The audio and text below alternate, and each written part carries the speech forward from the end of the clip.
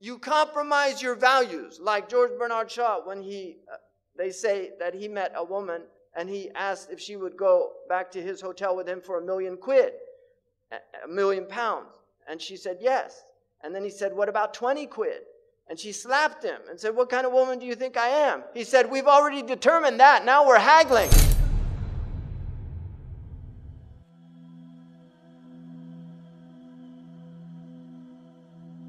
I once asked my father, do you think people sign a devil's contract with a piece of paper? He said, no, it's a long series of negotiations.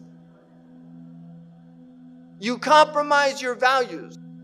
Once you compromise your principles, then that's it. So you just do it slowly. The first time you don't take a bribe, but then you start thinking about it. I could use that money. Then the next time the bribe's offered, you take it. This is how it works. So Allah says, don't follow the khutawat of shaitan. He's commanding you to do foul things. And had it not been for Allah's grace and His mercy, none of you would have been purified. Because the purpose of your life on earth is tazkiyah. If you follow shaitan, he will corrupt your heart. By rejecting shaitan, you're purifying your heart. And this is tazkiyah. On that day, nothing will avail the human being. No benefit except the one that comes with a pure heart, with a sound heart, with a wholesome heart. Allah does tazkiyah, purifies whom He pleases, but He purifies those who struggle. If you look, all of the research that we have indicates that media violence has increased in quantity, but it's also more graphic, more sexual, and more sadistic. This is the khutawat of shaitan. If you watch films from the 1940s, the 1930s, the 1950s, you can see it's slow. This is how shaitan gets people. يَسْتَدْرِجُهُمْ. He pulls them step by step. These are his khutawat. You start watching films, they introduce violence. In my country, one of the landmark films was a film called Bonnie and Clyde with, people know, Warren Beatty. Yeah.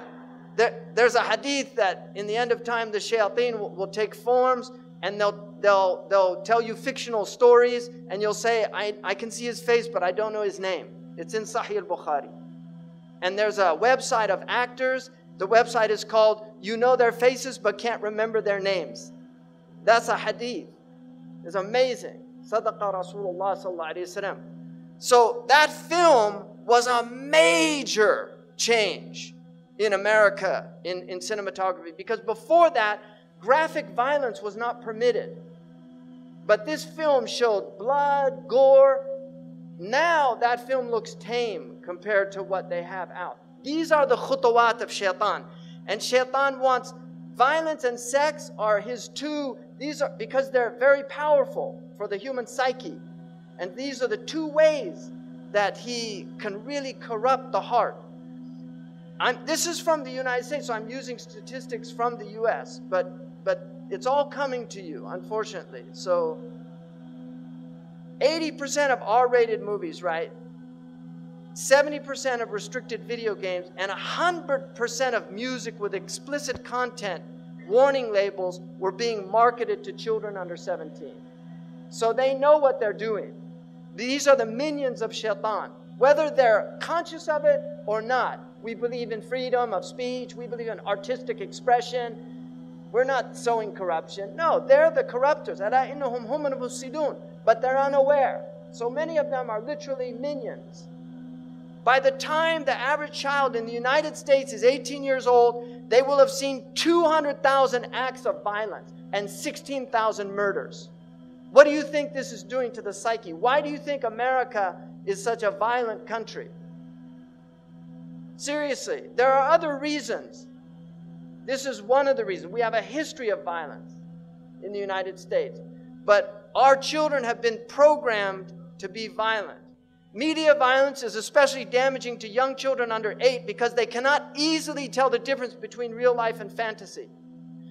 The American Pediatric Association warns that children should not see any television now. This is a protocol from a few years back. They shouldn't see any television before the age of 3 because of the effects they know that it has. that was actually a compromise, because the evidence shows that they really shouldn't be seeing any in television while their brains are developing. But these are compromises because the television industry is so powerful. And if you don't think industry has an effect on medicine, just look at the food pyramid. Because the food pyramid in the United States was changed because of the dairy and meat lobbies. Because they warned people about dairy and meat. So they got it changed. So industry, medicine is in service of industry. It's not medicine in service of humanity. It serves industry.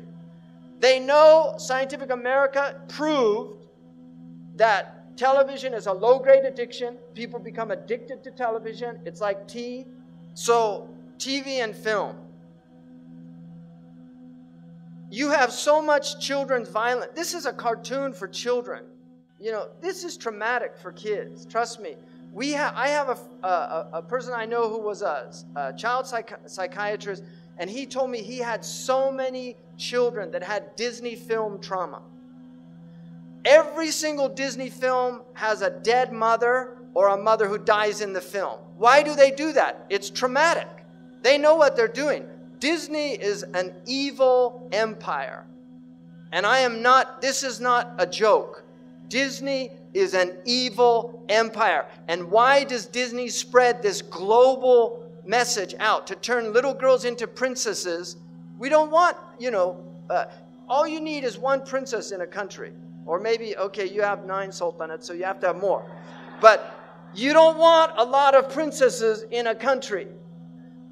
You want women that will serve, that will work, that will do things. They don't expect everybody to do it for them. And I know the sultanas here serve and do things. That's true. But the Disney princess is served.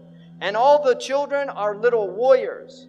So they have this violent attitude in their film. I mean, look at this. It's just unbelievable.